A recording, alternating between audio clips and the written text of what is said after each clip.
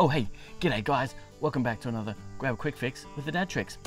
Now today we'll be replacing the rotors and brake pads of a 2018 Toyota Corolla. So without further ado, let's get into it. Alright, now the first thing you're going to need to do is jack your car up and take the front wheel off. So let's get into it. Alright, now that the tyre is off, you've got access to the disc and the brake pads. Now I've taken the tyre and I've popped it under the car just for a bit of added safety, just in case the jack fails, because you never know and you don't want to get anything squished. Anyway, let's get into it. Alright, now as well as having the tyre under the car for safety, it's also a good idea to chock the wheels up. So just in case the car does move, well, it's not going to go anywhere with the chocks. Alright, now that we have access to the caliper and the rotor, there are two 14mm bolts that we need to undo. 1, 2.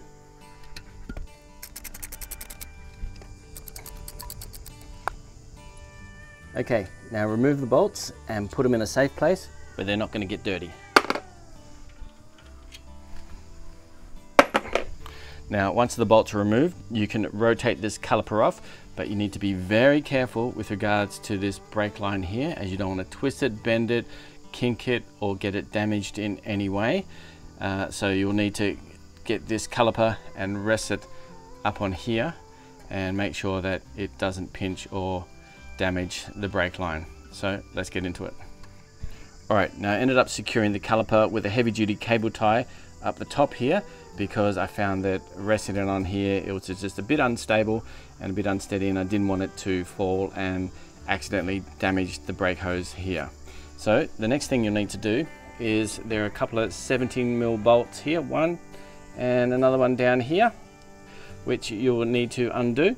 So if they're a little bit stiff, you can always use a bit of WD-40 to loosen it up a bit.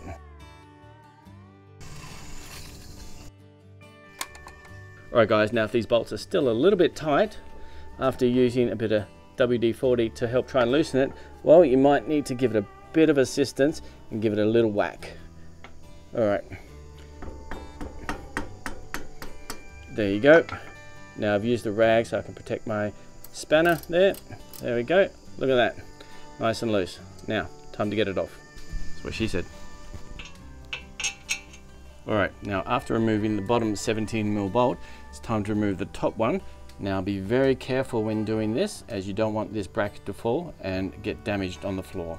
So let's remove it, and it should easily just pop off like that. Now place the bracket on a rag or a towel so that it doesn't get damaged. And now let's get onto the rotor. Now removing the rotor should be easy as 1, 2, 3. Well, you don't even need 2 and 3.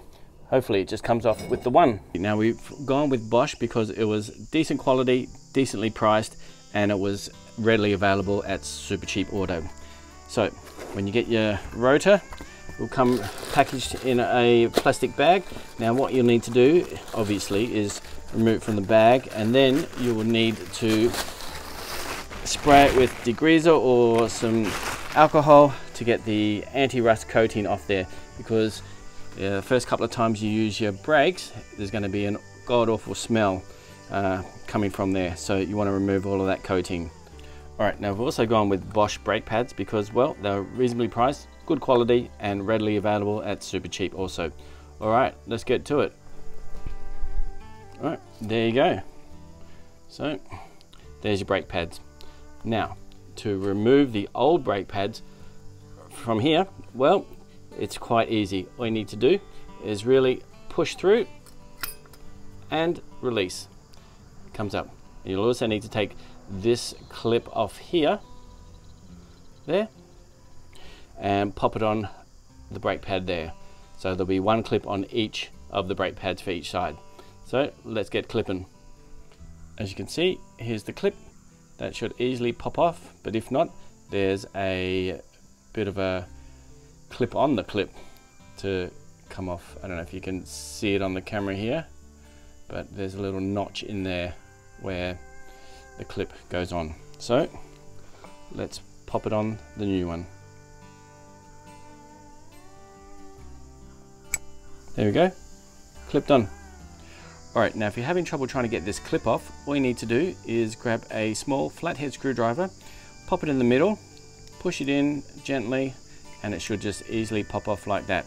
As you can see, there's a little notch there where the clip slides into. As you can see, I don't know if the camera can pick it up, but that slides into that notch there. You'll be able to hear it. Ready? Click. And then that locks into place for the new one. So get your small head, flathead screwdriver, take it off, get your new one, and then just pop it in just like that. Now, while we've got everything out, we might as well check the caliper slides here. So what you need to do is gently pull it out. You want to check it. You want to make sure that you do not damage these rubber boots, because that will be a pain to replace. So let's slowly remove it. Check the bolts. Actually, they look pretty darn good. Alright, so we'll re-grease them and put them back. We'll check the other side as well to make sure it's okie dokie. Alright, let's take a closer look. So just pop it in gently, and then that should just pop over just like that. There you go. Now it's time to put the brake pads back on. Now, to replace the brake pad, all you need to do is pop it in on an angle, twist it, and it should just slide in just like that. There you go. And then you repeat it for the other side.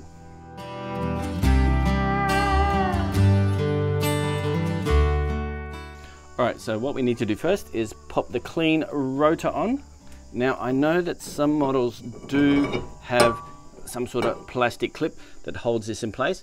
This particular model doesn't, so just carefully place it on there, making sure that it's not gonna fall off. Then you'll need to get your brake pads, and you'll need to pop this on with your 17mm bolts. So let's get to it.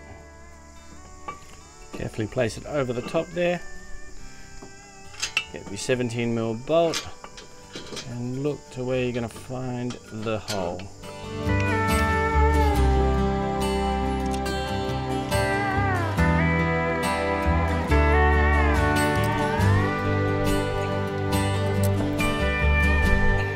That's tight.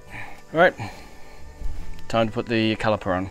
Now, if you want to reuse your cable tie, well, all you need to do is grab that flathead screwdriver and lift up the clip like that, and just be very careful you don't drop the caliper. There you go. Alright, time to put the caliper back on. Now, if you can't get it on because this piston is out, you'll need to get a C-clamp to compress it in, because it is super duper tough. You won't be able to do it by hand. So it's not going to fit because it's with the old brake pads, which are quite worn. So I'll have to compress this piston. Okay. Now, I've used a Irwin quick grip clamp because it has rubberized ends as to not damage the piston or any of the components. So I've squeezed it. It's made the piston flush. Now it's time to pop it on.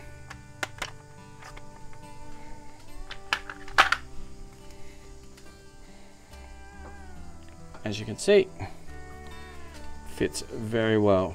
Just need to push this piston in there, and then grab your 14mm bolt and secure the top bit like that. So then there's no chance of it falling and getting damaged. Now, time to put the bottom one on. Alright, now once the 14mm bolts are secure and the caliper's on, it's time to put the wheel back on. Well, there you have it, guys. Easy peasy, bosom squeezy. Now, all you need to do is the other side and you're raring to go. Now, if you like this video and you think it's a bit of alright, well, and you want to help the algorithm and also help us, well, don't forget to hit that like button, which you're gonna find, oh, I think it's over here. Yeah, that feels good. Now, if you want to get notified of any upcoming tips, tricks, hacks, and mods of anything caravan and camping related, 4B related, and also anything car related for now, because, well, we're going to get rid of this when we go on our lap around Australia, well, don't forget to hit that notifications button, which you're going to find, oh, I think it's over here. Yeah, that's it. Ooh. Now, if you want to get us wetter than a cowboy at a rodeo, well, don't forget to hit that subscribe button, which you're gonna find here. Oh, yeah, that does feel good. Now, for realsies, guys, all this is under the video, and also check out the description for any links for anything that you want to get some discounts on. Anyway, well, thanks for tuning in to another Grab a Quick Fix with the Dad Tricks. Well, I'll leave it here, and I'll catch you guys on the flip side. Peace out. Alrighty guys, now a super duper important hot tip. Now if you guys don't have any car stands, which probably a lot of you don't, I mean I don't, well, you can always use your car tire to pop under your car just in case the jack fails.